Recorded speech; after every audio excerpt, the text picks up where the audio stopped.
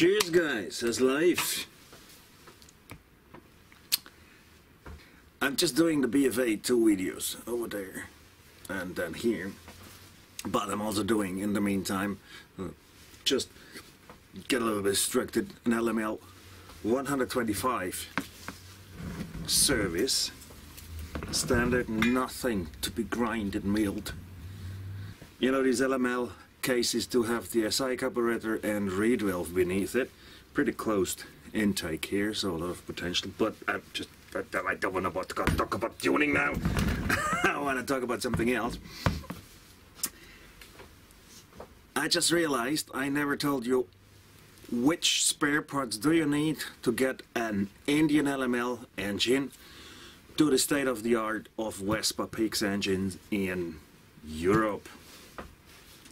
As I always collect the spare parts I exchange, I now quickly want to show you which parts you have to exchange to service an LML engine and to get it to the state-of-the-art of a Vespa PX engine. What do we have? Let's start with the bearings. Starter bearing, of course, clutch bearing and the drive shaft bearing. Same with the seals, they're quite funny, especially the starter with LML engines does sometimes completely dissolve. Yeah, of course, check out the other video what spare parts to use. I'm gonna link it in this guide, and same applies to the Kickstarter rubbers too. LML rubbers all over, inside the engine, outside the engine, on the frame. They have the tendons, they do get hard. So I would also exchange to Kickstarter rubbers as well as the Kickstarter gear. And of course also these, for instance, these seal rings, rubber rings under the dust protection plate under the rear brake. They are really hard already, but that's standard procedure if you service an engine. What else? Clutch wise, new pressure plate, self-explaining. Yeah, crown castle nut, we do not use it anymore. We do use collar nut. Nah, I can't quickly find one. It's already in the engine. And what else do we have there? Of course, you take a new Cruciform, use Piaggio, they are the best. And what you will discover just right away, get a new gear selector rod, as the thread seems to be a little bit different from the LML and the Piaggio Cruciforms and selector rods. Barely you get the LML selector rod, even if the thread is fine, into a new Piaggio. So I would just get a new one, it's not that expensive. These were the small parts, and the most important part of servicing an LML is getting a new crankshaft. The standard crankshafts of LML, they always have a groove here, no idea why. They're rubbish. They're really bad. They twist like butter. I'm gonna put a video at the end of this guide.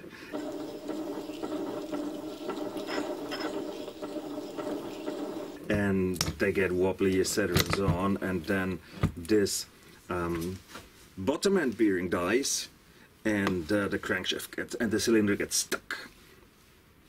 Exchange it. Use a Mazzucchelli rotary valve crankshaft. It's perfectly fine. What do we do when we are exchanging the crankshaft? You have to ensure the perfect press fit between the flywheel and the crankshaft. So get this Ventile grinding paste and take the flywheel and put it on the stump and just grind it to ensure here perfect press fit. You have two pastes here, a rough one and a fine one, and there you go. these are the parts you need to exchange when you service an LML engine. Guys, it's been a pleasure as always. Cheers, have a good one.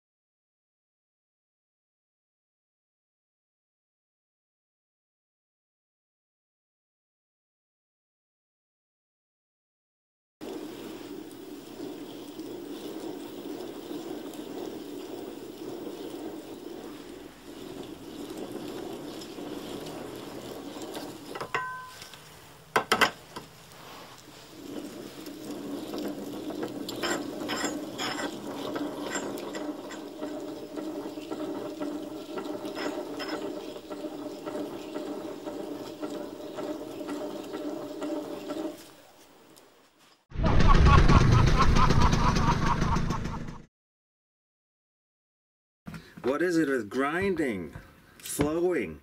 At the example of the BFA engine. I mean, we do have some edges here that we have to round to protect the cables of the starter. But we also have some internal flow potentials. I mean, wait. Let me show you one thing. I am not an expert. I just made 1, 2, 3 dozens or so engines, but let me show you this boost port here. So from my understanding, where's my pointer? My pointer is here. You see, the gas is coming from here, so it has an edge here, which means it has to go like this. If we do round the whole thing here, well, wait. If we do round it like here, like marked, if we do round it like marked, it doesn't have to go chuck, chuck, so, or chuck, chuck, chuck. It really goes in like that. And that's all about it. I just don't like edges. You see this here, it's the same. It has to go like this and then this. Instead of, if you round it a bit, it already goes like same here. Some gas will come in here.